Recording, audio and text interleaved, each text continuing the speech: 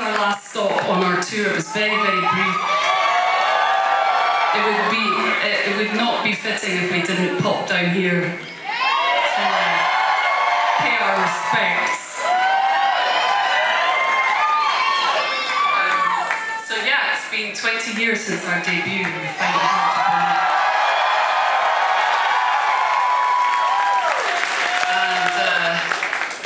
Although we're not a band who believe in nostalgia at all, we feel it's important to mark moments in your life that are really special. And for us in Garbage, this is an incredible moment for us. And it also has struck me on this tour that it's kind of much more, funnily enough, about you lot than it is for us in some ways. Because we know that for so many of you here tonight, this record played a role in your lives. And in some ways you were much more cognizant of what was going on than we were, because we had no idea what was going on at all. Whereas you were just receiving it in a pure fashion, as those who hear music do. So thank you for connecting with our music out of all the bands in the world.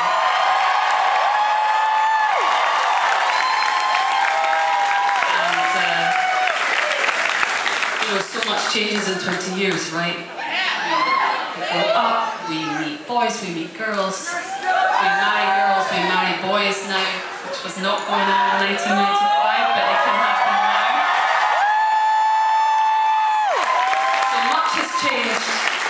We have lost many people along the way. I'm sure you have too. So what an adventure it's been. Thank you for still being here.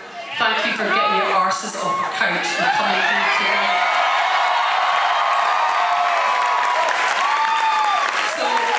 Without further ado, I'd like to give a huge shout out to Taurus for opening up for us this evening. And for opening up for us actually on this entire tour, and always being a pleasure, and always being professional, and always sounding amazing. And also to Mackenzie for being called Mackenzie Scott, even though it has nothing whatsoever to do with her, and probably has much more to do with her parents, but there you have it. So we decided before we went out on this tour that we were only going to play songs from 1995 to 1996. And that we played the whole record, and then we played all the accompanying B-sides that came out along with that record.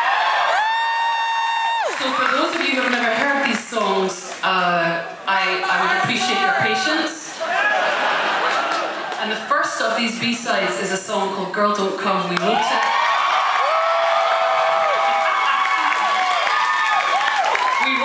Very quickly in Madison, Wisconsin, after a night out in the bar. A record label in the UK had called us and said, we need a B-side and we need it in 2 days, which meant it had to get out in an hour's time, because back then you couldn't send digital files, you had to literally physically send the tape.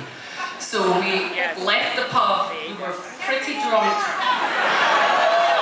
we got back to Smart, and this is what came out, and this is called Girl Don't Come.